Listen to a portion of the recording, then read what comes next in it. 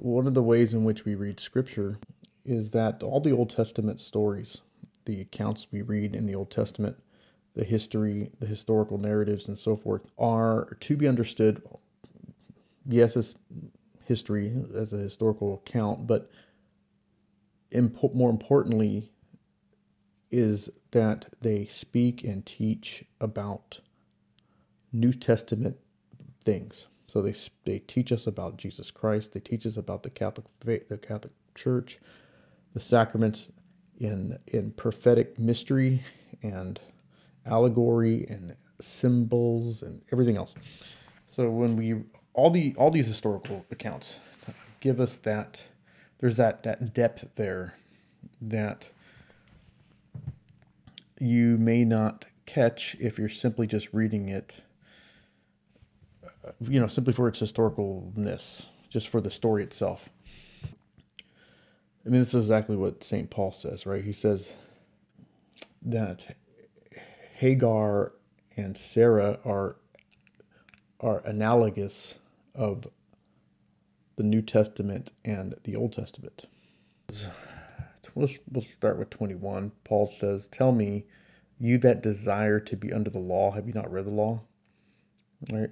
For it is written that Abraham had two sons, the one born of a bondwoman and the other by a free woman."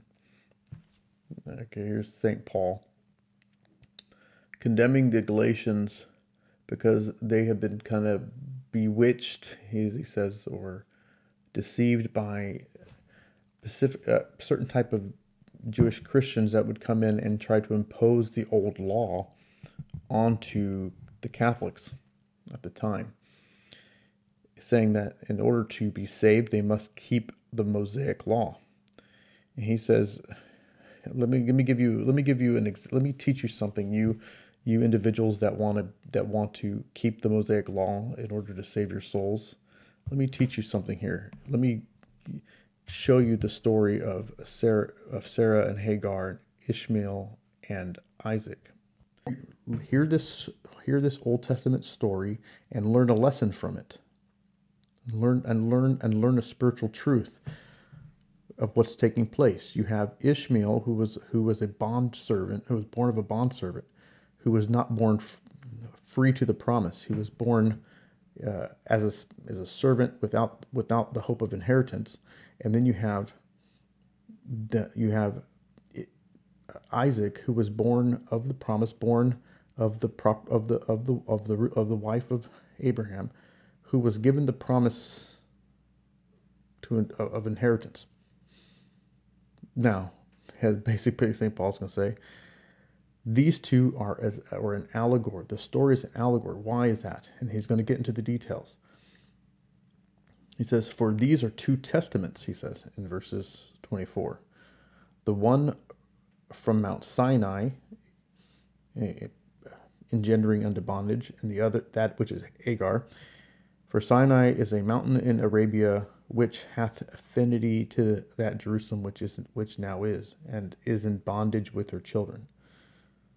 So she says, Hagar, who is the bondwoman who Ishmael was born from, represents Sinai, which, if you're familiar, Sinai is where Moses received the law.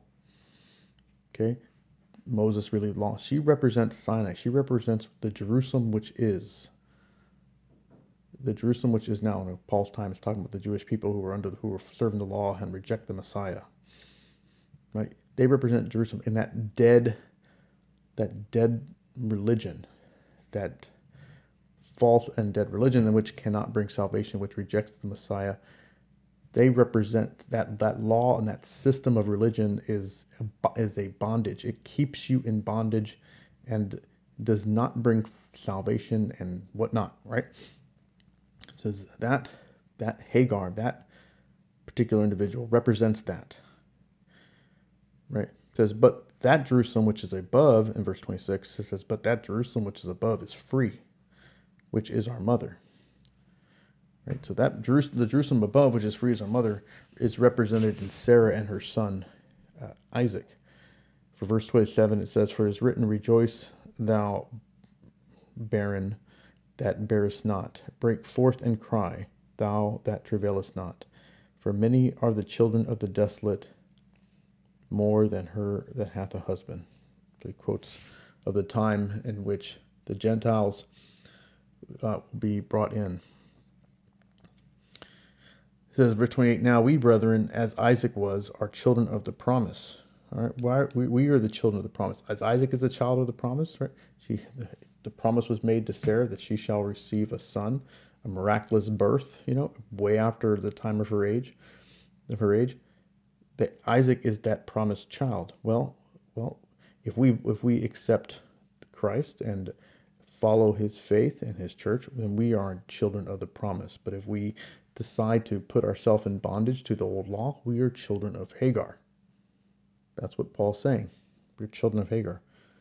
It says, but as then he, this is verse 29, but as then he, Ishmael, that was born according to the flesh, right? Not according to the promise, just born the way everyone is born. It says, persecuted him that was after the Spirit. So also it is now. So here it says that Ishmael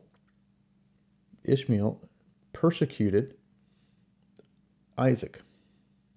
Now this is a reference to a particular account that took place where Sarah saw Ishmael, and it says, playing with Isaac, and she quickly retorted and said, cast out this bondwoman and her son, for she shall not have inheritance with me.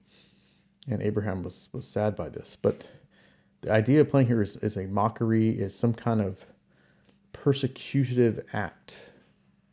So he says that even back then we can see the parallel, that you have Ishmael persecuting, mocking, whatever, coming against the promised child, which is Isaac. So those who are bondservants, who are enslaved, persecuting those who have the promise.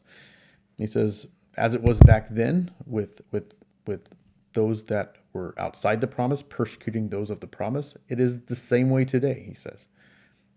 Right? So he says, so also it is now. Here we have this story. Okay? He says that you have two children, Isaac and Ishmael. Ishmael is born out of the promise, born as a slave. Isaac was born by the woman of promise, is the promised child born free. Okay, the child who, and they said this one represents the slave woman and her slave child represents Sinai and the law, which is enslavement, which pictures enslavement. It pictures those outside of the promise, outside of the church, enslaved and in bondage. And that's, he says, what Jerusalem is now.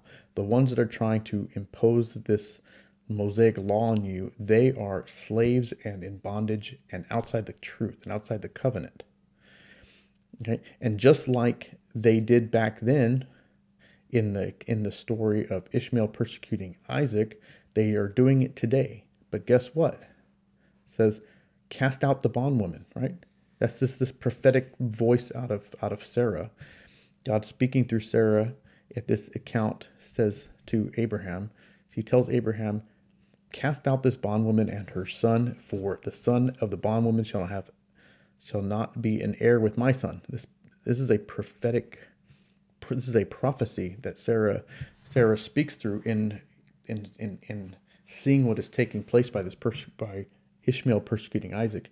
Abraham didn't catch it, didn't grasp it. He was saddened, and God had to tell him that listen to Sarah's voice, hearken to her voice, because what she's saying is for me. And this is what St. Paul's saying too. He's saying, look, listen to the prophetic voice of Sarah in this text here, that those who are following that law and imposing that Mosaic law on you are part of the bondwoman, and there's no inheritance with them.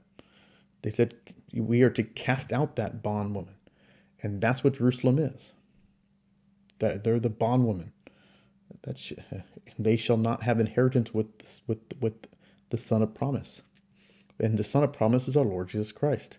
So if you're gonna put on the shackles of the bondage, then you have no inheritance in Jesus Christ. That's what you were to gain from the story. Okay, that's one application to gain from the story that takes place there, where Sarah casts out Hagar and Ishmael, and they from their family. When she cast them out, and Abraham was saddened by the event.